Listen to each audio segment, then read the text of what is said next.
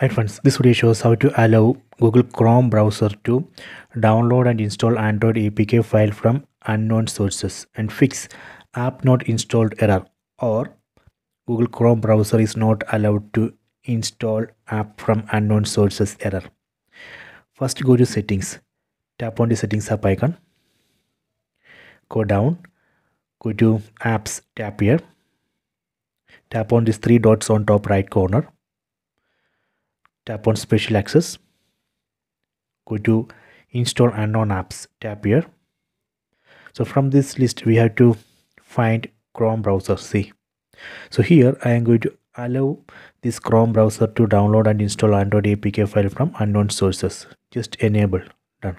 After this, Google Chrome browser can install Android APK file from unknown source without any error. So you can try this.